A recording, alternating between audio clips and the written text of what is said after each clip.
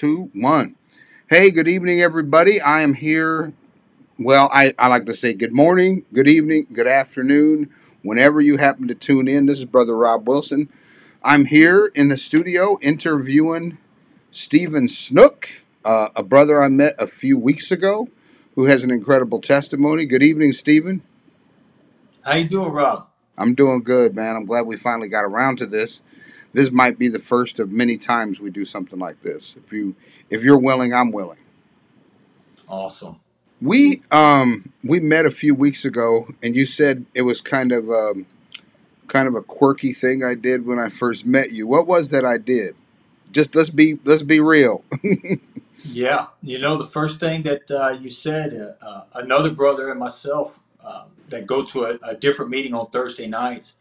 We came into the meeting that you attend on Thursday nights, and we sat down, and you looked at us, and you said, "Are you disciples of Jesus Christ?" Very bold, very hmm bold. hmm And the answer from both of us was yes. And then hmm you asked us for how long. And hmm then my buddy explained, and then I gave a brief explanation hmm also. Well, I just wanted to make sure. I want to know who's at the table with me. Okay, you know what I'm saying? Because everybody doesn't think of themselves the same way. You could have thought of yourself as a Christian, and then I'd have Yeah. to say, what do you mean by that? But if you say you're a disciple, I know what a disciple is. A disciple is a student and a follower of Jesus, who's putting the life of Christ into practice in their life. So, I mean, I got a definition for a disciple that sometimes when people say they're Christians or, well, yeah, I go to church, but so then I could really relate to you. So, yeah, I wanted to know who you were. Who's at the table? Who is this? Who are these people at the table? We got guests here. Let's ensure they're part of the family. So you were a little surprised at first, but then you appreciated that. You said. 100%. Mm-hmm. I am a firm believer that the gospel is to be spoken boldly Mm-hmm. and with authority, that God never called a weak man or a woman to be a Christian. It's a bold faith that's to be, that dominion, that the exercise of that authority is to be done boldly. Mm-hmm. So, yeah, I gave it some thought, and I said the Mm-hmm. man was right on the money. Mm-hmm. Because if you weren't, I mean, we could try to make sure that you were by the time you left that night. You know, you don't have to. If Absolutely. someone is a disciple, you don't have to represent the gospel to them. So anyway, yeah. So then you contacted me a few days later. We've been shooting messages back and forth, and you have an interesting testimony. Haven't always been a Christian. Oh, no. No, I did not grow up in church. Um, Total in my life, I had probably been to church in the free world maybe three times, maybe four times in my entire life, Mm-hmm. which is a very low number for America because there's a church on every corner in America. Mm-hmm. Yeah, there's plenty of churches. There's just not enough disciples. There's not enough disciples. Disciples aren't like disciples are the people who are really walking this out 24 hours a day, 7 days a week. It's a life for them. It's not a practice. You can be a Christian and say, "Well, I go to church, 3 times a month, and I pray every now and then, and I definitely go on Easter and on Christmas, and whatever." And they call themselves a Christian. But for me and for you, this is something that saved our lives, right? Radically transformed our lives. So before Christ, what was going on with you? Well, let me say, Rob, I agree with you 100% on that. I never, in my wildest dreams, would I ever become a Christian or join any religion as a form of a social group. I never needed anything like that. I've been a gangster my whole life. I grew up in a life of crime from a very young age. Um, you know, my upbringing is an interesting one. I was adopted as a child, very young child. I was raised by my aunt, her husband, who was a severe boxer, a severely alcoholic, and was also a boxer, a very violent man. And so he essentially raised my brother and myself, and like wolves. And it was just a very strange, very hard upbringing, and we were the fruit of that. And just for a little information, I received word just this morning that my brother was in the hospital right now for a drug overdose. Mm. He ran away from home when he turned 14. He couldn't take it anymore. And then in 2003, just a few months after I went to federal prison to start my sentence, our mother killed herself, and he happened to be there with her in the vehicle when she killed herself. So he's had a very difficult time recovering from that. It probably took him close to 10 years to really talk to me about the situation on a visit when he came to visit me one time while I was still in federal prison. I believe I was in North Carolina at that time. So he's been through quite a bit, and he still struggles with that a little bit. But we have talked a lot about the Lord and a lot about the way the remedy has been presented to him. But the enemy is trying to hold on to him. So we'll hold him up in prayer, man. He's in the hospital right now. He went there yesterday. Wow. Sorry to hear that. Hmm. He'll be fine. He'll be fine. He's going to recover. Mhm. All right. So what? So go ahead and tell me. What happened? Landed you in prison? You said, right? And you obviously weren't a follower then. But so what led up to being in prison? Well, I became a drug dealer when I was about 15. But if I back up just a couple years before that, Rob, I was a very good chess player. I went to a gifted program as a child. I played chess at a very high level. When I was a freshman in high school, I won the state of Illinois chess championship. But we grew up in abstract poverty. And besides the poverty, it was complete madness in my house. I told this story many times that my uncle actually shot a shotgun off in the front room of our house and blew up a fish tank. So, we had that type of craziness all the time. By the time I was 15 or 16, I was determined to get out of there. So I started selling marijuana. I moved in with my brother. I say got a place, but he already had the place. I moved in with him, and I started to take care of him, his girlfriend, the girlfriend that I had at the time, and myself by selling marijuana, and just kind of graduated through the ranks and graduated into harder drugs. Started selling cocaine, crack, you know, just whatever was available that I could turn some money on. Um, and what landed me in prison for the longest time, when you get sentenced in the federal system, the way that they do that is they base your time on drug weight. The time that they give you is determined by how much is the quantity of the weight of the drug and your prior convictions. Well, when I caught my federal case in 2003, I had two prior convictions.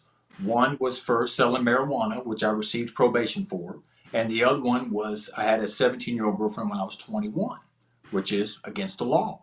So when I caught the drug case in 2003, the government was able to use those two prior convictions to enhance me as a career criminal, and they gave me 22 years in prison.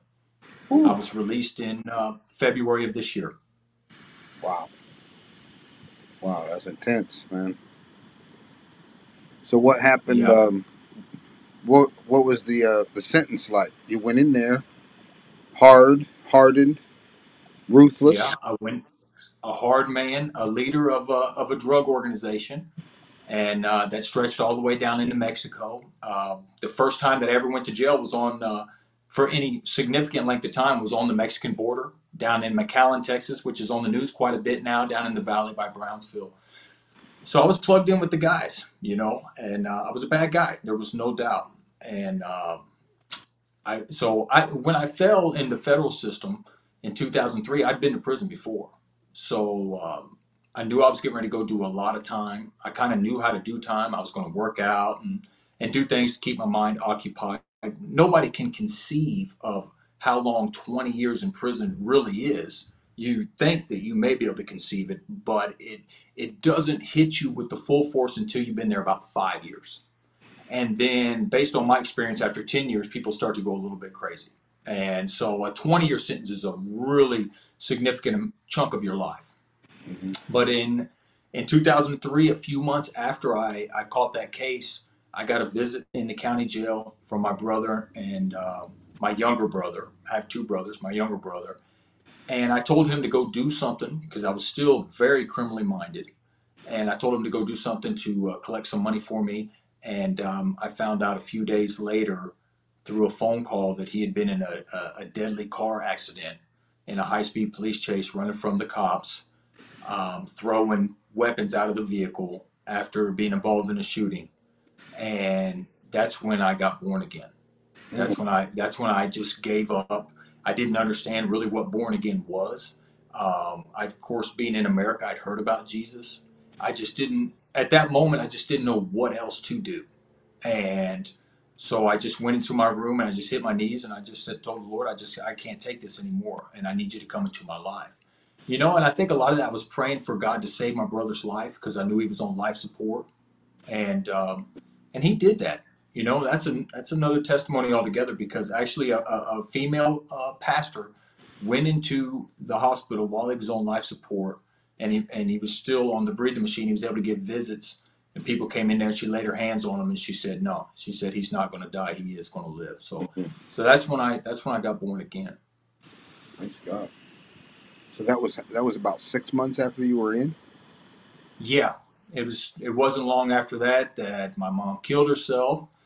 And you just go through all that, but at the same time, um, one of the things that God did was He laid something on me that I wasn't familiar with at the time. And the way the Holy Spirit works, I wasn't familiar with the Holy Spirit, or how any of the life of a Christian works. I mean, there was a long period of time where I was taking communion every day, Rob. I was taking communion every day because I read in the Bible that, as often as you remember me, something similar to that, you need to do this. I would do it before every meal. I just didn't understand any of those traditions or anything, but the Lord put it on me, probably a month, maybe a month and a half after I asked Him into my heart. He said, "Today you're going to start reading the Bible and you're not going to eat." And so that's what I did. And I ended up borrowing a Bible from an old black fella that was in my cell block, and I read it straight through. Hmm. And I just sat there and read it straight through in about 11 days. And the anointing, the Holy Spirit's just on you. And we just kind of turned that cell block over a period of time. It went from BET Rap City to watching the Trinity Broadcast Network. I'm not kidding you, brother. It was awesome. So when I Oh, got on the airplane after sentencing and went to federal prison, I mean, the Lord was there with me, and He was putting the right people in my path. And I was thankful for that, because in federal prison and in all prisons, there's a lot of strange doctrines. It's a breeding ground for Muslims, Jehovah Witnesses, Mormons, every type of cult that you can imagine. The right. Nation of Islam. That's their place, and you see a lot of guys get caught up in that. And God put the right people in my path.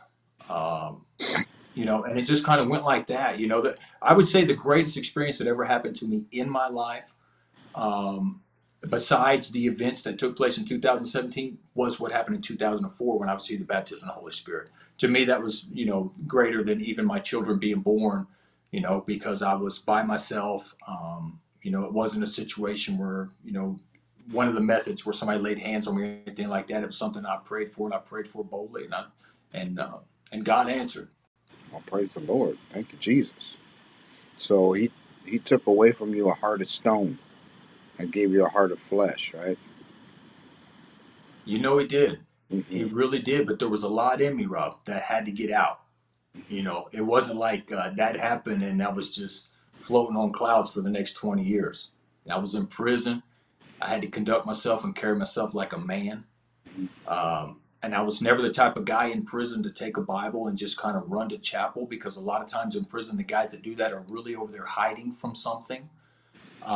So I was more of a witness for God, for the Lord, to guys that were still involved in crime. You know what I mean? Inside of prison, because they knew my faith. They knew that they could come and talk to me about those things if they were going through something, if their mom died, or one of those type of situations. They knew they could come and talk to me about it. We could get the Bible out, or talk about whatever we needed to talk about. Well, so what happened? Tell me about the rest of your time in there. I mean, some of the big events and stuff. Well, I got in a bad fight in 2005 while I was laying on my bed reading the Bible. And just one of them things. And the guy he really didn't know the type of person that he was getting ready to fight. He didn't know that he was going to go fight a white guy that weighed 165 pounds that had been trained how to fight his whole life. So he thought he was just going to come in there and slap some punk, and it just didn't work out like that. You can only imagine. I won't embellish on that. But so we went to solitary confinement, obviously.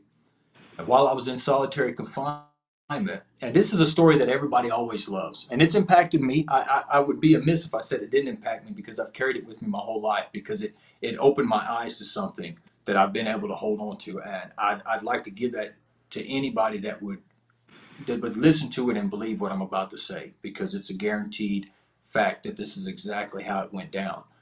After 2 weeks in solitary confinement, you have to see what's called the disciplinary hearing officer.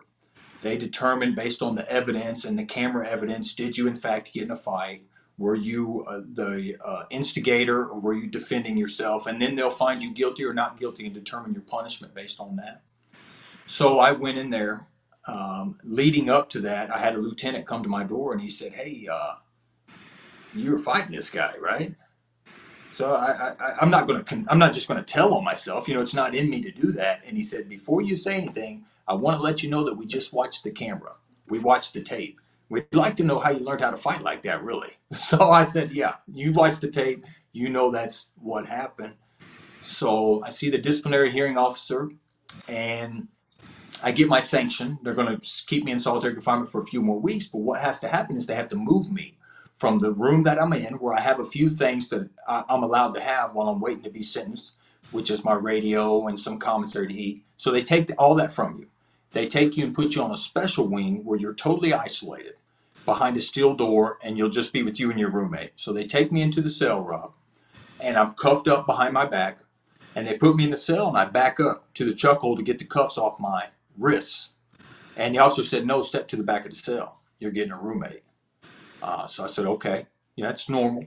So I stepped to the back of the cell. He opens the door, and they swing another guy in and put him in and close the door. As he's backing up to get the cuffs off his back, and I'm looking at him, making eye contact, he's got two bones, one on each side of his face, sticking out of each cheek, and he's got one coming out of his nose here. They're just white, looks like bones. Not something that you would normally see somebody have in prison, but because of the way they'd been put in his face, the Bureau of Prisons couldn't take him out of his face without a Wow. surgery. Got one here, one through the nose. I'm looking at him, cuffed behind my back. They take the cuffs off him first. He's got the craziest look in his eye you've ever seen. Good sized guy, long hair, tattoos everywhere, neck, everything's blasted out with tattoos. When he goes to move by me, for me to be able to position myself to the door, this is my most vulnerable position as a prisoner. You understand that, because Right. I'm cuffed and he's not. He reaches into his waistband and he pulls out a knife. It's about this long. I'm going to say it's probably 12 to 14 inches long, including the handle. I'm looking at him right in his eye. He takes that knife and he sets it under the top bunk and he puts the mattress down. I walk over, get the cuffs off of me, and I never take my eyes off of him. He steps to the back of the cell. The cop takes the cuffs off, closes the chuck hole, and the cop walks away. I'm looking at him, and he said, "You're a Christian, aren't you?" I said, "Yeah, I am a Christian." This was in 2005. Now, the fall of 2005. I'm already born again, and in 2004, I received the baptism of the Holy Spirit. 2005, I get in a fight. I said, "Yeah, I am a Christian." I said, "But why would you ask me that, man?" "Because I'm back here in solitary confinement for fighting." He said, "The reason I asked you is because I'm a devil worshiper, a real one." He said, "I'm involved in witchcraft in all areas of the demonic. And when they put me in this room, I could feel vibrations in my body because of the spirit that's in you." Wow. He said, "I need you to do something." He said, "As long as we're in this cell, don't ever touch me." I said, "I'll never touch you, dog. I can't see a situation where I would touch you." He said, "Promise me you'll never touch me." I said, "I'll never touch you." So we started to communicate a little bit. He was able to receive his property, the books that he kept, that he traveled with and read. And he wasn't lying. He had all the books on demonic witchcraft and, voodooism and things of that nature. And of course, I was able to get my Bible. And so we made a little deal, you know what I mean? Because I'm not ashamed of the gospel of Christ without question. And I said, why don't we do this? Why don't we read a little bit of the New Testament, and we'll read some of yours too? He said, "Well, you're not scared to do that?" I said, "Well, no, I'm not scared to do that." I said, "Brother, I'm protected by Jesus." I said, I'm protected by the one, the king, the one that runs that realm that you're delving into. And he said, all right. So we started from the beginning. We started in Matthew, and we just started reading a few chapters a night, and I'd read them out loud, and I'd grab his trash and read it out loud, and then read the Bible. And after about a week, Rob, he didn't want to read it anymore. He said, let's just stay with yours, man. Just go ahead and read yours. So we finished up the New Testament all the way till probably the book of Revelation. We didn't get into Revelation much, which I was thankful for that because I didn't have the knowledge to get in there with them at that time. And I ended up, getting out of solitary confinement a few weeks later and going back out to general population. Wow, that's the power of the word. That's the power of the word. Somebody said one time, Greater is He. you don't have to defend the truth. You just have to set it loose, and it will defend itself. You know, Yeah.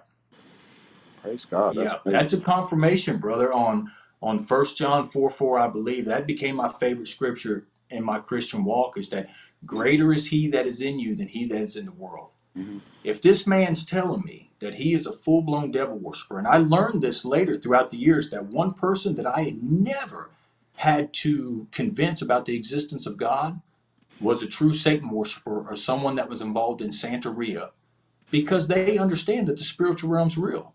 They know there's a God, they know that Jesus is real and that he's the Son of God, and they're just choosing to go a different direction. Hmm. So it's not like a regular mainstream American where you have to kind of battle with them if they're atheists or whatever the case may be and try to convince them of the existence of God before you can really talk to them about the Lord.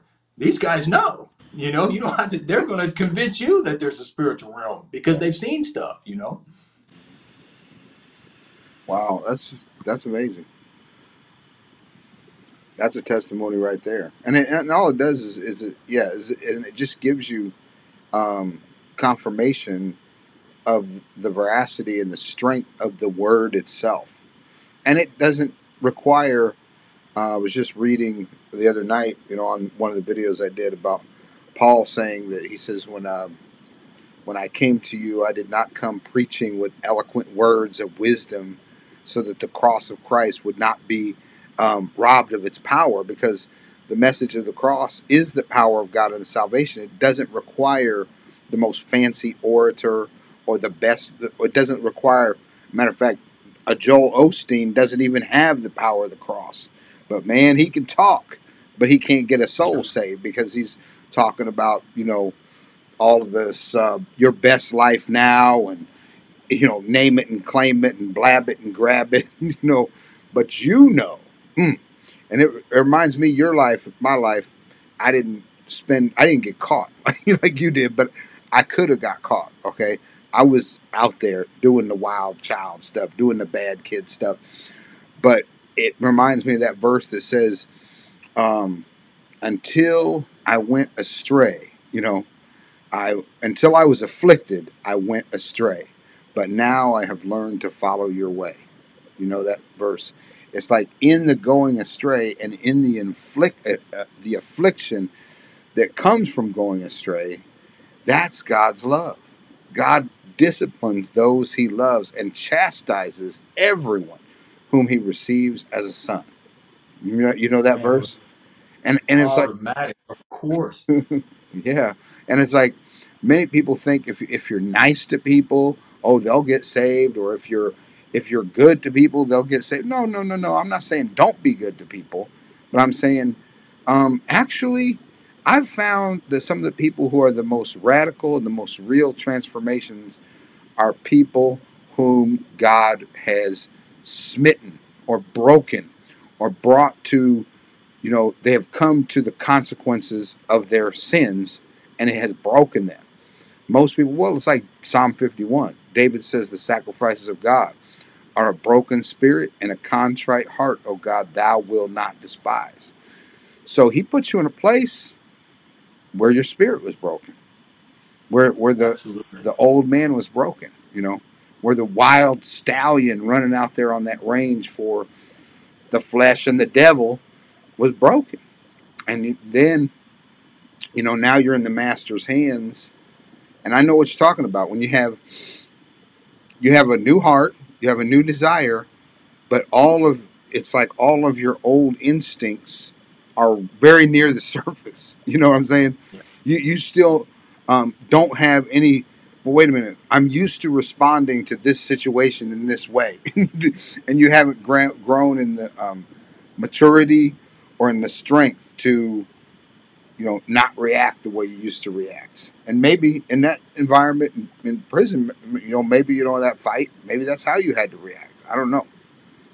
Rob, I used to tell them I'm a radical Christian. I used to tell them that. You know what I mean? Keep guys up off of you, and they know that you would take it to, that level. Well, I'm a South Side Christian. I I came from the South Side of the kingdom.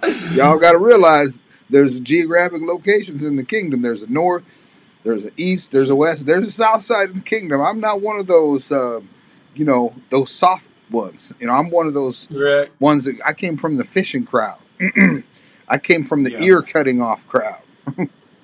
All right. Yeah, I wasn't raised in church either. Um, Awesome. so I came, what you might call, you came in what could be called an unusual way. When people hear stories of people coming to Christ, they hear stories of altar calls and things like that. Well, you had your altar call in your valley of the shadow of death, so to speak, in that broken place. That's kind of where, just to tad on a little bit, I had this, my old man and I were, he was a great guy. He was a World War II veteran. He was a factory worker. He survived the Great Depression, but hard, he was a hard man, So he didn't raise me up to be soft and feely, okay? But he did raise me up to fight. So inevitably, if you raised me up to be tough, how am I going to interact with you?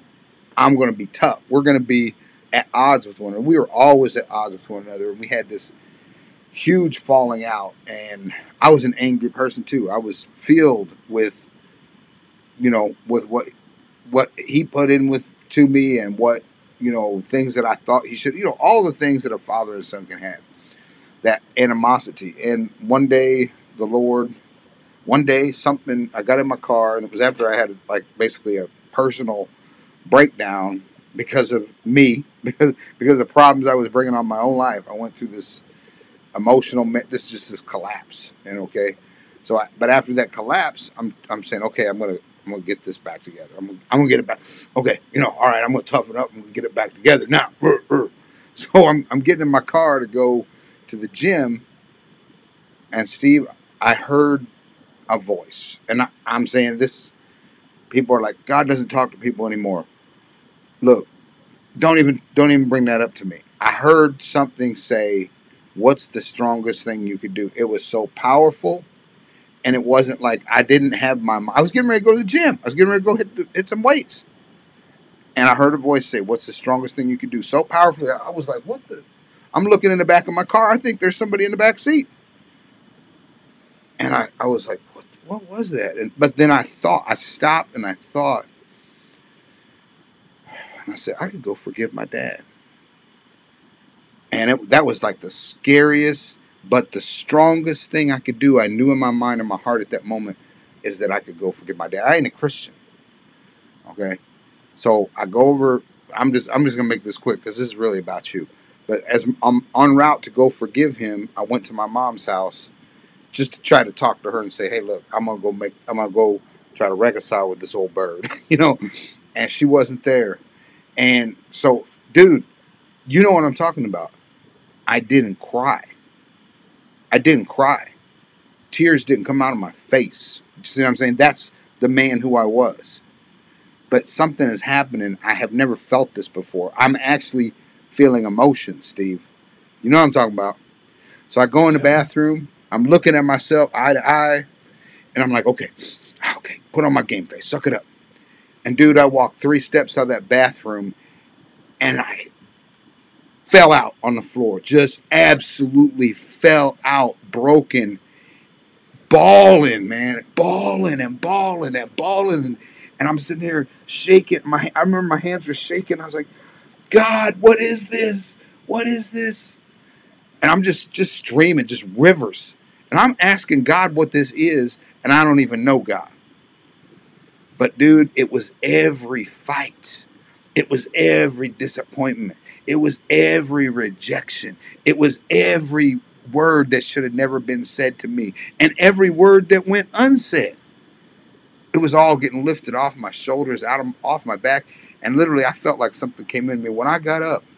You might know this look too. It's like the scales fell from my eyes, and I was like, it was like the world went from black and white to color in that moment, and I was like, it was freaky. It was literally like I was born again. Okay, I'm not saying I was born again yet because I didn't know what had just happened, but I reconciled with my father that day.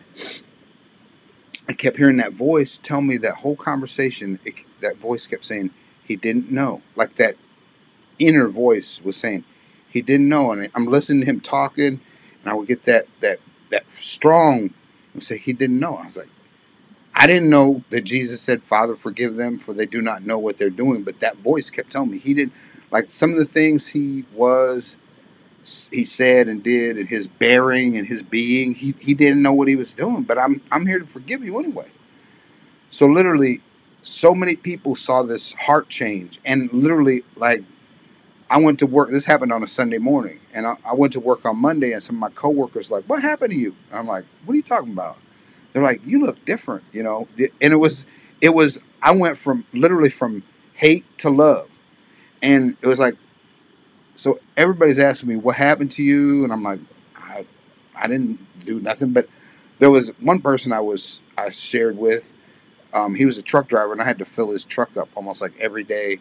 And I shared with him. He was like, "Oh yeah, God is calling you." I'm like, "What are you talking about?" God is calling me. He says, "That's something. That's God's territory. What that was God's territory. He does what just happened to you. You didn't do that.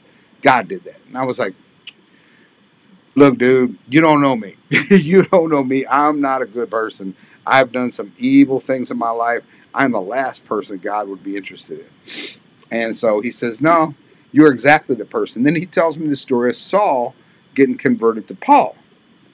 You know that story? And Yeah. I was like, really? A guy who killed Christians and God called him? So that's when I thought, okay, maybe God could be. See, because we don't, when people who don't know the Lord think about the Lord, they don't think He wants anything to do with them. He would never want me where I came from and who I came from, because that's how you identify yourself. You identify yourself as where you came from or who you came from or what you did, but that's not the gospel. Gospel doesn't identify you. It identifies you as a sinner, but offers you the ability for forgiveness and being born again, being reclassified. But at any rate, he gives me this Bible. I drive around for 3 weeks with it. Just I had a 1984 Ford LTD, and that Bible just went back and forth across the dashboard of that car for 3 weeks. I'd turn right, go that way. I'd turn left, go that way. One day, and there ain't a thing in the world, Stephen, that's bothering me. And people were like, you really have changed." And before I was cussing. Like 3 weeks went by, and I realized I hadn't said a cuss word. And some people would say something like, they'd get into a fight or they'd get into an argument and stuff, and I'd be like, wait, da da da da da da da, and they would both look at me like, what the? Because it shut the whole thing down. And then they'd be like, where did you get that from? And I'm like, I don't really know. So some of these things that are coming, I'm starting to write down. So I'm just gonna, long story short, I got that Bible out and I read it. It was something that really got on me that day. That was it. I opened the Bible up, I read it, and God had prepared me to read and just literally believe. I was like, I knew that what was happening in me was in this book. What's happening to me and in me is what's in this book. And I did the same thing. I got down and I said, Jesus, I believe you. I believe you died for me. I mean, I held it in my hand that day until I got enough of the story to get down and, accept Jesus. Then I called the church and said, I just accepted Jesus. I want to come and make sure I accepted Jesus. So the pastor says, come on over. I was like one of the craziest converts he ever had. I came in saying, I believe in Jesus. But that's how it works. That's the power Yeah. of the word. But that's just that's a short version of the story. It was a crazy life, and it was something that somebody would say, well, that's an unusual. God still works miraculous ways. Oh He's yeah. I'm a firm believer in the word. Not going into these experiences. My experience, it's not every experience. Your experience isn't even everybody's experience. But these, it's not, doesn't mean that there aren't still miraculous works that God does on his own. And when he does them, those people are probably the most likely people to be activists in those experiences happening in the lives of other people. Yeah. So now you're kind Absolutely. of an activist in people's lives for that. So you want to tell me a little bit about that, like the work you're doing now? Yeah. Well, in 2017, and Rob, that's an awesome testimony. One day I've got to get the whole story because if that's just a little bit of the story, I need all of it. Uh, in 2017, about May, they came into the federal prison. They locked me up and they put me in there. I would end up staying in there for 377 days in solitary confinement in a room by myself. Now, the front of the cell was bars in this situation because it's a very old prison. The older prison still has bars. So I was able to communicate with my neighbors and other people that were up and down the hall. What happened was from about 2012 to about 2017, I just gotten away from God. I was in the middle of a 22-year sentence. I felt like I was losing myself a little bit. I'd been transferred all over the country. Remember, I started in Florida. And since 2003, I'd been in Florida and Georgia, Oklahoma, North Carolina, Virginia. Now I was back in my home state of Illinois. I'd been in prison in all them different states around a whole different crew of rowdy dudes everywhere. And for probably 5 years there, man, I'd lost myself. And in 2017, they came, they locked me up, they put me in solitary confinement. And when I went to solitary confinement in this place, they didn't allow you to have much property. And when they brought your property to you, your normal property that you would have in general population, you normally would have all your clothes and your tennis shoes and your radios and your food and things like that. They didn't do that in here. They brought you a pair of shower shoes and a radio, two items. Well, Wow. when they brought me my property, they brought me a pair of shower shoes, a radio, and a Bible that had been sitting in the bottom of my locker. And it kind of started from there, man. I took a couple weeks. I felt like God was on me a little bit. I grabbed the Bible up again. I started reading in there. I started talking to the Lord. I was pretty ashamed. I was suffering from a lot of condemnation. That's a big trick of the enemy is condemnation. Where you been? You know, you ain't been praying like you was. You know what I mean? You still call yourself a Christian. He loves those tricks. He tries to make you feel guilty about even coming back to God and getting back right with God. So I started back reading the Word and praying and just easing into it. And about 2 months in, 2.5 months in, I got a hold of a book by Derek Prince. Now, before this time, I'd read everything I could get a hold of by Smith Wigglesworth, John G. Lake, Catherine Kuhlman, all the famous old time Pentecostal full gospel people that walked in God's power, Mariah Woodworth Etter. I'd been reading those since '03, '04, but I hadn't been reading them in the last 5 years. So I started to get a hold of some of those books again. And then I got a hold of a book by Derek Prince. I'm not sure if you're familiar with Derek Prince. He passed away some years back, but he was 85, 90 years old. Powerful man of God from Oh, okay, England. yeah, I know who you're talking about. And the book was about fasting. And Derek Prince said in the book, he said he's considered himself to be an expert on fasting. He had done some very long fasts, month-long fasts. His wife had, and they had the power of God moving in their life a lot. They'd done a lot of spiritual warfare and seen a lot of people healed, miracles. And he said, if you want the course of your life to change, if you want to change the course of your life, he said, I believe a week long fast will do it. But he said, you can't just run in there and do a week long fast. You have to build up to it. So I set my face towards God and I decided to start doing it, even though I'm a pretty skinny guy. A day or two fast hurts me pretty bad. But after a week, I got up to a week or two, I got up to a 3-day fast. And I said, you know what, Lord, I need you. I need to change the course of my life, or I'm going to get out of prison after 22 years and be a bad guy. So I did it. You know, I went in there and I did a week-long fast. And Rob, it changed the course of my life. And during that time, probably about the third day of that fast, my prayer language changed. The way that I had always prayed in tongues, the prayer language that I received when I received the baptism of the Holy Spirit in 2004, it just changed into something else. It got a lot faster, and I could barely keep my mouth moving fast enough to get the syllables out of my mouth. And it opened up a supernatural doorway. And I just started praying. From that time forward, I would pray for 3 hours, 4 hours. I had a couple weeks there where I prayed 5 hours a day just in tongues alone, and continued a routine of fasting every day, every week, at least one day. And then sometimes, if God would put a fast on me for a specific reason, I might go 2 or 3 days. And it hurt my body, you know what I mean? But at the same time, God's grace was greater, and the door was open. So the men that were around me, some of them that knew me from being on the compound and knew that I was a pretty hard man, they had to, they were taking notice of what was going on. And they would ask me questions about the Bible. I'd come up to the front of the bars and I'd explain, um, whatever questions they had, because you had different denominations and faiths all up and down the tiers, and everybody back there was in solitary confinement.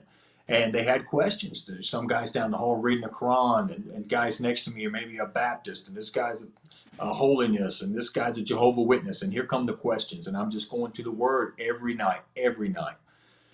And it turned out to be where I would just get up there and preach the Word.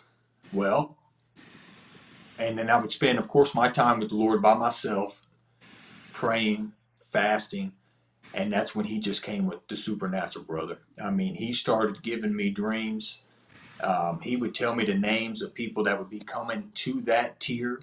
I would write them down, give them to my neighbor on a piece of paper the next day.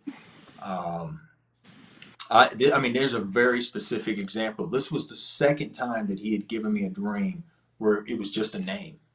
And the first time I didn't record it, I just locked the name in because I didn't know the person. And the person showed up in the unit, and he was from some other part of America, some other prison to another country. Got transferred to this prison and moved a couple doors down from me, and God had given me his name. So I knew the Lord wanted to speak to the man. I didn't know what about, but I knew that he did. So in this instance, I woke up the next day. I had a name. I wrote it down. I gave it to my neighbor, handed it to him outside the bars. He's a big skinhead looking guy. He's got a tattoo on his neck all throughout, just a big gnarly looking guy. But he's been back there listening to the word for a couple months from me, you know what I mean, and been answering questions. So I said, hey, hold on to this dog because God gave me another name last night. He's like, all right, I got you. Well, the next day, they brought a couple guys in, a couple gang members, put them in cells down the hall. So I let them get settled in, let the unit settle down a little bit. I hollered down there to the dude. I said, hey, man, I ain't on nothing down here. I said, I'm a Christian, a real one. And if you don't mind me asking, home, what's your name? And he gave me his nickname. He said, my name's Hustler.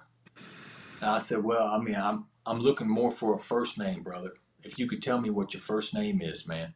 I said, like I said, I'm a Christian. I ain't on nothing, man. And he said, my first name is Fernando. I said, okay. So my neighbor, he starts cracking up. He's got the paper. I said, look, brother, I need to holler at you, man. I said, I don't know what's going on with you, but I know the Lord Jesus is trying to get your attention. I got a piece of paper over here. It's got your name on it. I had a dream about you last night. So the other dude they brought up there with him was his cellie, previous cellie. So he hollered out. He said, yo, that's crazy. Because, dog, you was just talking about how lost you felt. So the guy Hustler says, hey, man, cut it out. I don't want to talk about this. He said, I do not want to talk about this out here on the tier because everybody can hear what we're saying. I said, no problem, man. No problem. I said, if you want to talk, man, shoot me a kite. Meaning, just write it down on a piece of paper and throw it down here to me. And he did. He wrote down there to me, told me a little bit about his life. He's a Latin King, gangbanger out of Chicago. I wrote him back and I said, listen, is it possible that somebody is out there right now in the world praying for you? Because I'd noticed a pattern that when God would put somebody in my life for a significant period of time, I could always dissect it and ask the person, is there somebody praying for you right now that you know about? And every time they'd say, yeah, it's a grandma or it's an aunt or, my dad's been praying and fasting for me, whatever. So he said, yeah, my mom goes to church a lot, man, and she's been praying for me. My brother just got murdered in Chicago not long ago. Oh wow. I said, yeah. I said, okay, bro, so you know what it is, man. I don't know what God wants from you, man, but I know the Lord is trying to get your attention. Let me tell you, that man got born again back there. He got saved. He ended up getting released from the hole, got released back out to general population, him and the other guy. And we kind of had a little ministry like that going on back there in this solitary confinement area where we were at. That dungeon where we were, Rob, is one of the worst in America. Like on my range right there, two officers have been killed right there, gutted and killed. Um, Inmates are just going crazy on a regular basis all throughout this solitary confinement because it's just dark, dank, and just a terrible place. It's a place that the devil loves because he operates off of fear and confusion, anxiety, and things like that. An environment like that's full of it. But yeah, God let His light shine in there. Wow. Wow. When the Bible says the light shines in the darkness, it's not a joke. It's not a joke. No, this is real. I think it's I don't know if it's number 16. Have you ever read the passage where it talks about, it's talked about Moses on the mountaintop and the people were there, and there was and God's in a cloud, okay? And it says that Moses pressed into the thick darkness where God was and the people stood off at a distance. And I tell people all the time, like, sometimes, people, the darkness comes, okay? And nobody wants to be in prison, obviously, but sometimes the darkness comes, the trouble comes, or the adversity comes, and that's when people step back at a distance. But it's the times of the darkness. It's the times when it looks. Sometimes God is most active when it looks like He's least active. You see what I'm saying? But what could God be doing in a prison? And I know there's a lot of folks, talk about prison conversions, and I've met a few of them. They Yeah. saved in prison and they came to my church and they told me their story, and yeah, I believe it was real. But then you come back out here and you have all the real temptations of being outside. That's not, that's no joke either. But Yeah. at any rate, God's working everywhere. He's working all the time. He's especially working when folks are getting prayed for, and He's making those divine connections like you experienced. But there's something you did. Talk to me about what you did. You did a talk at so 2017 that went on, but this Bradley talk and some of the things you're wanting to do with the what was that about with the violence and everything? Well, one of the things that I did was during the course of that time in solitary confinement, God was doing so many supernatural things. Rob, I could give you some examples that you would say they're very, very difficult to believe. But when you are living in that realm every day, and it's just a complete life of prayer and fasting, like I was living at that time, you're there in the presence of God constantly because the distractions of the world have disappeared. It's just you and Him. So He can operate, and you're expecting Him to operate in that way. As He operates in that way, your faith increases to expect more from Him. I mean, I can give you an example where He literally my food tray that they put in there because we couldn't buy like regular food items on commissary. So you're looking forward to those meals. So in the days when I'm not fasting, I would be looking forward to the meal. It was missing the main portion of that meal. The tray that I received that had a lid on it, and I took the lid off and it had a little piece of toast and maybe a little jelly, but the eggs were missing. So I went to the back of the cell and I washed my hands in the sink and I asked the Lord about it. And I said, Lord, you always take care of me. You always do. And I don't know why you give me this tray today that doesn't have these eggs on it. Maybe there's somebody else back here that's really hungry that needs it. You know what I mean? I didn't get an answer. I turned around and walked back to the front of the cell to where the desk is to grab the tray to eat what was on it.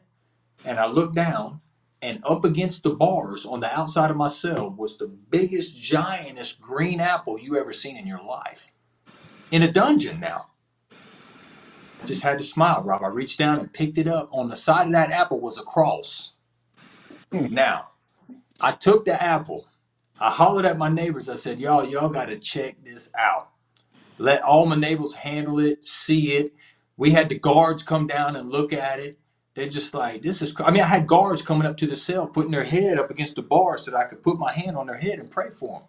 You know what I mean? Because they know that God's real. And when they see a man that's sold out to dedicate himself to that level, and they see God working in that person's life, it doesn't matter what side of the fence you're on. You know what I mean? People coming for prayer. They want to see what it is. You know what I mean? They want to be around it.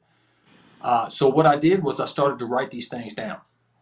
I'd write them down. I had a little pen about that big that's made out of a real flexible rubber, so you couldn't use it as a weapon. And I would just sit down and I would just start recording them. This is what happened today. Or I haven't heard from the Lord for a couple of days. I'm not sure what's going on. Or I had a dream last night and God told me this. You know, one time he told me in a dream straight up, he said, I didn't bring you back here to heal you. I brought you back here to resurrect you. You're going to leave out of here in a year a new man. And that's what happened. I left out of there a totally new man. So I recorded all those things. The dreams continued. I had another dream in 2020 where he showed me scriptures on a wall in a house. And he said, this is what I want you to do when you get out. I want my word into more houses. And that's how I came in contact with the Peoria Next Innovation Center and started going up there to work on trying to create that, to make that to where I could put more scriptures into houses. At the same time, speaking to the director up there after being there for 3 months, I mentioned one day that I'd wrote a book. I sent it out of prison 5 pages at a time, but it was sitting in somebody's house in Florida. And he really liked it. And he liked the idea of it. He said, you need to get that book up here, man, and just take a look at it, man. People need to hear your story. People need, if there's somebody that it can help somebody, So I said, all right. So I sent off for it. And during the course of my time up there at Peoria Next, I started to meet a lot of people that were from Bradley University, the Small Business Development Center, and through some networking, through learning how to use Facebook and stuff like that didn't exist before I went to prison. I met a professor from Bradley that she's a PhD. She teaches a course there at Bradley on violence in America. And she asked me to come up there and speak. She told me I could have the floor for as long as I wanted to. So I spoke for about 2 hours to a classroom full of future judges and lawyers and prosecutors. And, I gave them, I couldn't give them the super spiritual. I couldn't give them the stuff that, like we're talking about here right now, because that's a different audience. But I had to give them some Jesus, because that's what it is. You know what I mean? And you can't hide what it is when they're asking you and they're presenting a problem with violence in these streets or problems in the criminal justice system, and you're giving them solutions. The only solutions I know is the ones that I saw work in other people's lives and that work for me. And that's a real relationship with the Lord, man. And that's, with the Holy Spirit and with the Lord Jesus and with the Father. You got to have that.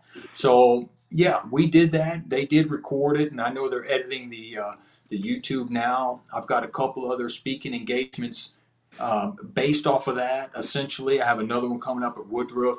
I have another one coming up at ICC pretty soon. And, just here's what I noticed, Rob. This is critically important. When I was back there in solitary confinement, and for the years after that, because I didn't stay back there for the last 5 years of my sentence. I only stayed back there for a year, and I got out. And I stayed in the regular prison general population for 4 years in a different prison. And God would still give me dreams and show me people's names or show me something about their life that I could go and talk to the baddest monster in the unit. One example, God showed me a guy. This guy had punched about 5 guys in my unit in the face. He was a giant gangster from St. Louis. God gave me a dream about him, said, I want you to go tell him about that.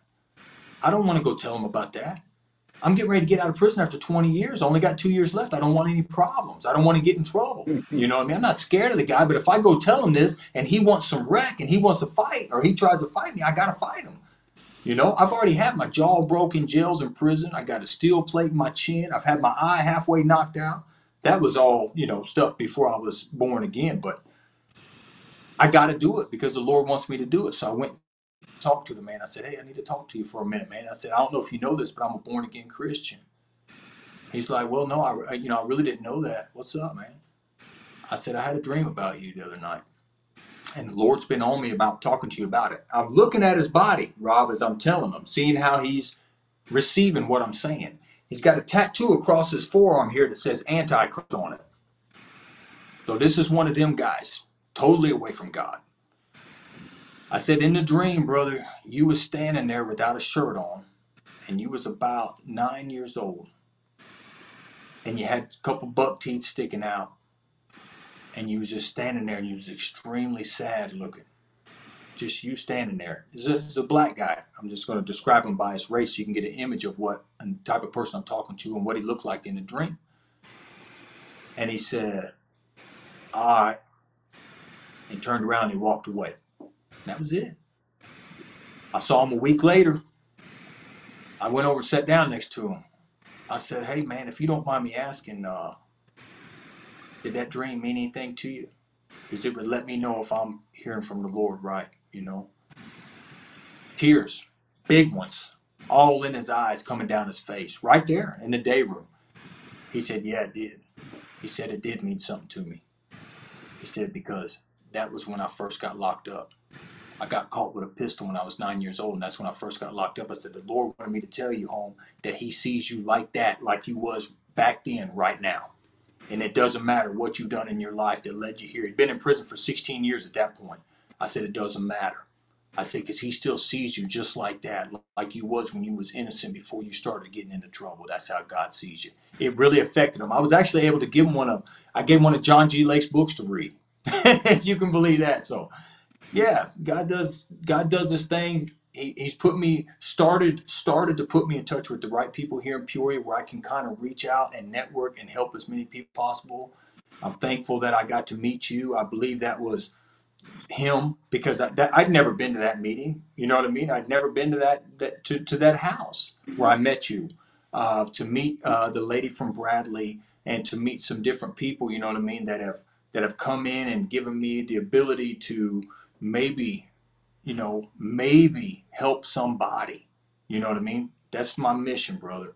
My mission is to help as many people as possible. If it's getting the word in front of them, if it's saying, hey, man, here goes my book. When the book gets finished, if you can't afford it, I'll give you a copy of it. Just read it, brother. You know what I'm saying? You see, I send the PDFs out to everybody. Like, read it, please. It's a story there that if you're struggling with an addiction, something of that nature, man, even if you're in church, brother, and you ain't struggling with none of that, and you want something deeper with God, there's something in there for that, man. Mm-hmm. Well, I'll tell you what, I would love the opportunity because we don't have these conversations. You know, we got these shootings in Peoria. We got this violence right in our own city, and you said something when we were in this for 2 minutes. The first 2 or 3 minutes, you said something about being raised by wolves. You said you were raised by wolves. You remember saying that? Yeah. Oh yeah. And people don't understand what it's like to walk in a home where you literally feel hated in the home. You know what I'm saying? You Yeah. walk in a home and your worst adversaries are behind the walls of your house. You know, like Yeah. Jesus told the disciples, the man's enemies will be that of his own household.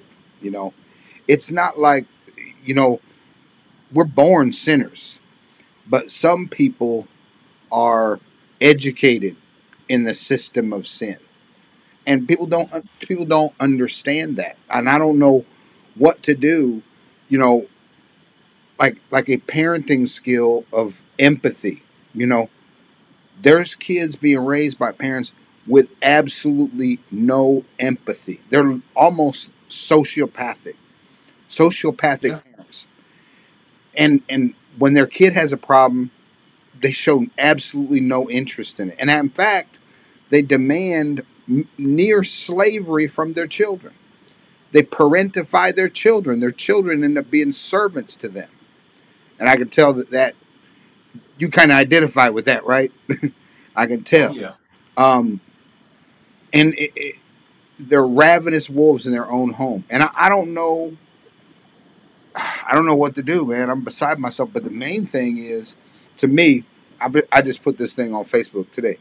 It says, "Fathers, Ephesians 6:4. Fathers, do not provoke your children to wrath, but bring them up in the fear and admonition of the Lord." We got these angry young men out here. It's just in every young man. I'm not talking about any particular race of young men, but angry, purposeless, pointless, who am I type of young men. And my old pastor used to say, nature abhors a vacuum. Have you ever heard that saying? Nature abhors a vacuum. If you don't put something in that place, something will get in that place. And they go out looking for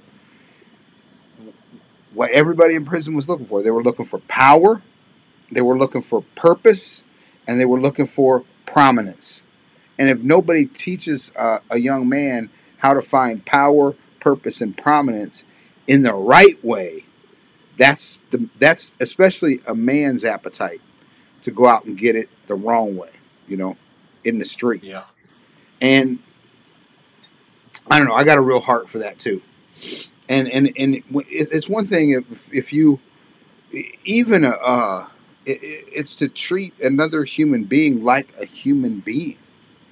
You know, uh, it's obvious that a wolf that hasn't eaten in a week is going to be what do they call it, ravenous. Okay, going to be ravenous, going to be ferocious for a meal. But what about a human being that's 8, 9, 10, 11, 12 years old that has never received one one appetizer of kindness from their own parents, never received one word of encouragement from their own mother, from their father they received nothing but abuse and name calling and just the most violent.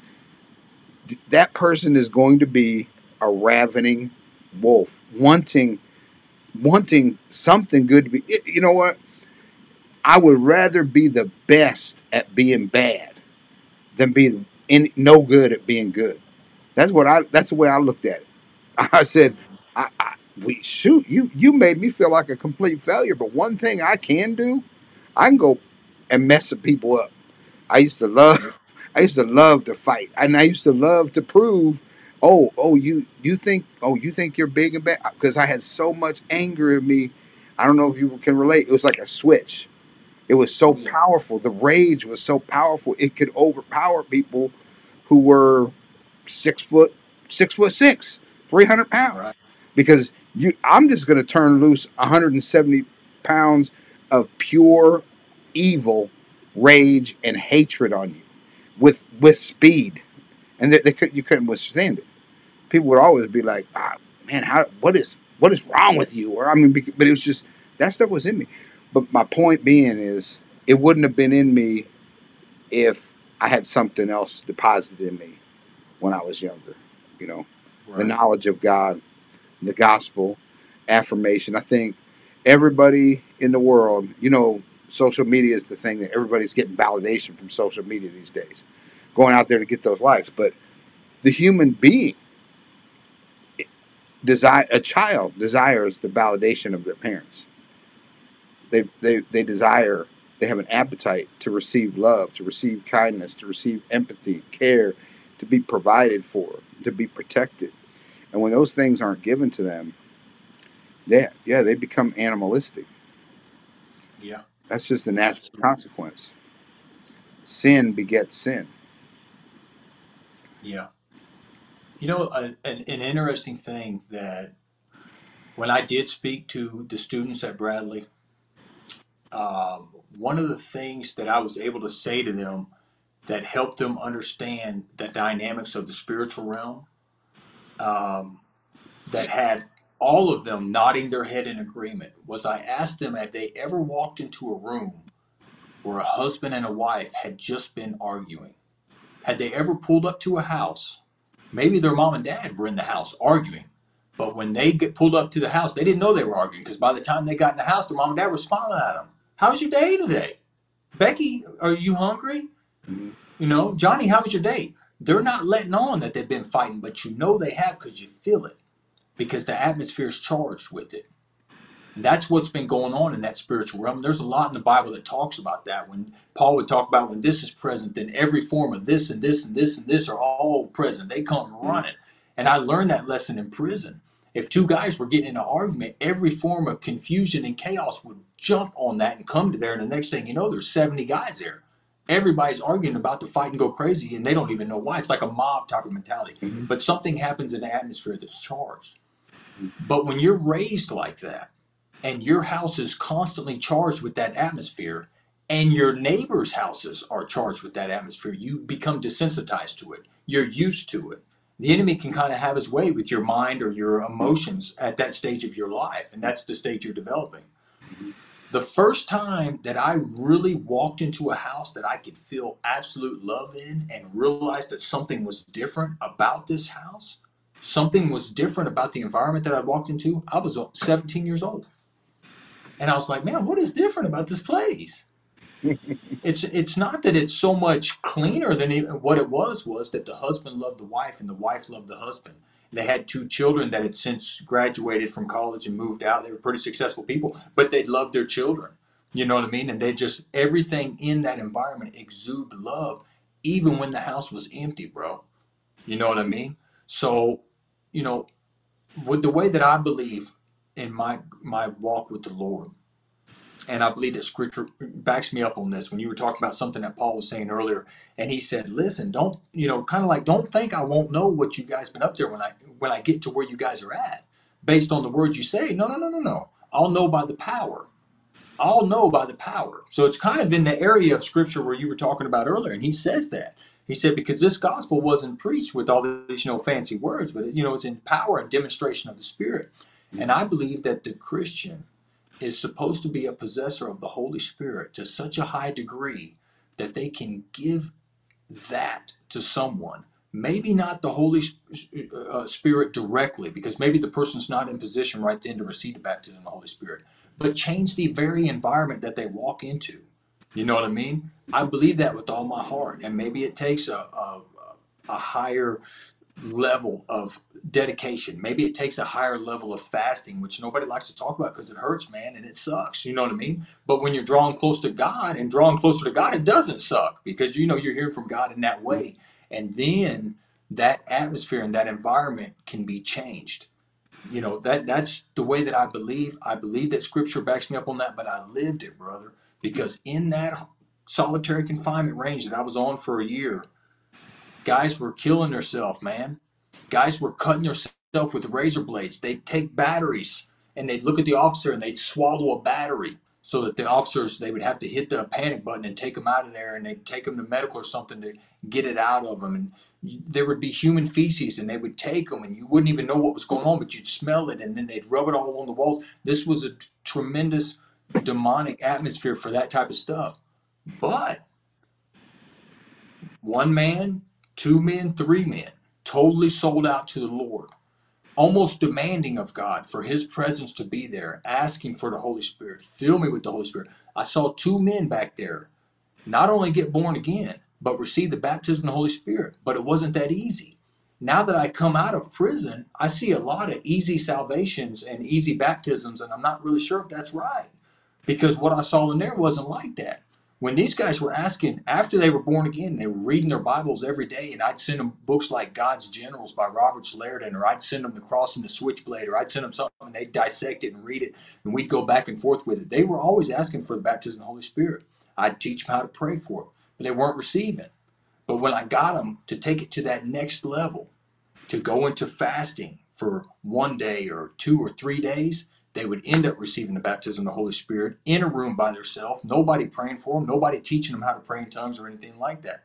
You know what I mean? So, yeah, I believe I learned a lot from that. I'm hoping that I can utilize some of that to maybe help now that I'm out here, you know what I mean, to help, to help somebody, you know what I mean? Maybe it's one guy. I don't know who it's going to be, but I know that God wants to use me in that way. He's been on me about it. I'll tell you that, because when I first got out, I started going out to ICC and I took a construction course, and I was, that's what I thought I was going to do. Coming out of prison, I'm going to be a regular guy. I need to learn how to use a cell phone. I don't know how to use an iPhone. I've never been on Facebook. It didn't exist when I went to prison. I'd like to find a good wife. You know what I mean? And the Lord spoke to me so clear, bro. A week after I was out, after I was going to those classes, He said, if you don't do what I asked you to do, I'm going to give it to somebody else. I said, okay, that's it. I'm going to do it. I have to. You know what I mean? I don't have a choice.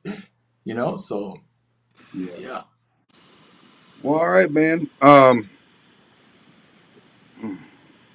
It sounds like you got a lot of exciting adventures in your future. He's put me with the right people, Rob, man. He's put me with the right people. Guys like you, guys like Angel, and over there at Riverside, and the right people to you know what I mean, to network and come together. Guys that are strong in the faith, man. I see the way you guys are, man.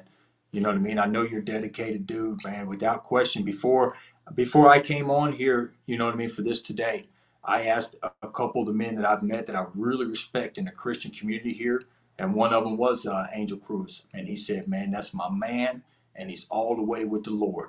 And that's the green light for me. That right there, that verification said, "Yeah, we got to get together, man," and I appreciate it. Yeah, and the thing is, the discipleship aspect of it is the discipleship aspect of life, and that's why I asked you, are you disciples? And that is the that is the work behind the scenes, but that's the real work that builds lives, that transforms lives, that saves souls, that mentors people who are, you know, I'm not gonna who are less further along than you are in the Lord. Yeah, That's the life transformational work. I think that's what's missing in the church, the discipleship aspect of it. Being with these guys every Thursday night, crying with people, laughing with people, breaking up fights, being yeah, the breaking up fights between people, being the ambassador of reconciliation, bringing those same people back together, going to brother so and so and saying, helping them see the other person, and then you bring them back together. You bring That's what Christ does. That's what Christ did for us to God. That's what we do among one another to build us into maturity. And I'm going to say, whew, there was this once a desire to be like the ideal type of Christian, like a pastor or something over a church and da, da, yeah, da. yeah, And now it's like I'm like that was like man's idea. That's like the typical path to success in the kingdom. You think, yeah. but then Certainly. God shows you no, this path, this harder path, this path of less prominence, this path of no prestige, no accolades, no fans, no applause. This is the pathway to real success in the kingdom, to real cred in the kingdom. No, there wasn't anybody, there wasn't cameras and lights in those prison cells with those men you were working with, but that was that was life transformation. I remember this, and these things. I don't need, like, God gives me supernatural when I need it. I'm all about, like, you worry about the natural, pray for the supernatural, but don't think you're wielding the supernatural. We yield Right. we yield to things God's wanting to do, but do you get my point? You're not a Yeah. wielder, you're a yielder. You're just making, Lord, use me. And when I first became a believer, I went to this church, and I was going to help put the floor, the tile in, and it used to be an old hardware store, and it had hardware store tiling on it. So they said, "Hey, we need volunteers to break up the tiling on the floor, on Saturday." And I was, at that time, I was like, "Oh, you need volunteers to put up drywall? Oh, you need volunteers I was just a volunteer for everything. I was like, "I'll volunteer." So I go in there and to break up this tile, and there was these two old dudes. They were about, I don't know, they might have been, at the time I was only in my 20s, but they might have been 40 or 50, but my memory says they were old dudes. Get it? And they go over and they got these long sticks, and they got the thing on the end of them, and they're like, and like every time they would swipe with this, like all these tiles would just bust it up to the floor. So I went and did that where I was at, and I was chink, little tiny microscopic chip came up off the floor. The tile wouldn't. And so I was like, chink. Every time I hit, Steve, one little tiny thing came up. So I look around where I'm at, and I'm at the area where the cash registers sat when it was a store, and where all the customers constantly trafficked, and where the shopping carts are going across this area. That's the area I'm working in. And these guys are like, brrr, brrr. They've covered 20 feet, and I've gotten 2 or 3 chips. And I literally, this is where I felt like the Lord spoke to me in this also. Like something in my spirit spoke to me and said, "This is the work I have prepared for you." And I was like, "What?" And it told me that that work that those men were doing, literally anybody could do that. A child could do what they're doing. But this work, this chipping away at that hard, pressed in filth and dirt and sin and self condemnation, and the people who God had so, you know who sin and Satan had so deformed them, and they don't believe that discipling those people and mentoring those people and bringing them, breaking off that outer shell of that false self, that false identity, bringing them the gospel and leading them, parenting them to new life. That's hard work, man. And most people aren't in it.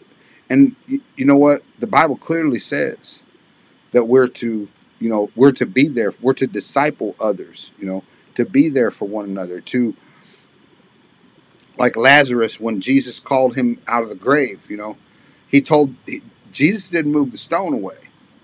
Jesus told the community, roll the stone away, if you get what I'm saying. The people who were bystanders, roll the stone away. Sometimes we have to be stone rollers. And then he calls Lazarus forth from the tomb. He says to the community, remove the grave clothes. Help take off the things that were identifying him so that we can re-identify him back with life again. To me, that's a little that's what we're called to do. You coming out of prison, you had grave clothes on you. Part of our role in life is to help pull those grave clothes off you and tell you you're a new creation. 2 Corinthians 5:17 says, "Behold, if anyone is in Christ, he is a new creation. Behold, old things have passed away, all things have become new." That's true of you. You are not what you did. You are not where you came from. You are not who you came from. You are who called you out of darkness and into his glorious light. But you are a royal priesthood. You are part of a royal priesthood, a holy nation, a people belonging to God, that you may declare the praises of him who called you out of darkness and into his marvelous light. Never let go of that. Never let go of that. Because all the devil wants to do is, as you said, well, I know where you came from. I know who you came from. I know what you did. Not in Christ, you don't. I am none of those things. I am not who I was, and I'm not who I will be. Mm, Yeah, praise brother. God. That's awesome. Hey, let's have a word of prayer, and I'm going to quit this recording, okay? Sounds good. Yeah, let's pray. Father God, I thank you for this conversation tonight. I believe this will touch the lives of many. Thank you for the inspiring story of what you've done in Stephen's life, and may you encourage someone else to come out of the darkness that they've been in and to walk into the glorious liberty of the sons of God, and that they can only do so by the blood of Jesus, by receiving him. We ask that you would bless this word and may it accomplish life into the lives of others who hear and receive it. Inspiration, hope, edification, and affirmation. In Jesus' name, amen. Amen. Man. Well, look, the Word of God says, and we know we can all be rejected from our household, but the Word of God says that Jesus went to his own people. He went to his own, and his own received him not. But to all who received him, to those who believed in his name, he gave the right to become a child of God. A child born not of natural descent or of a human decision or of a husband's will, but a child born of God. That's what the Word of God says in the Gospel of John.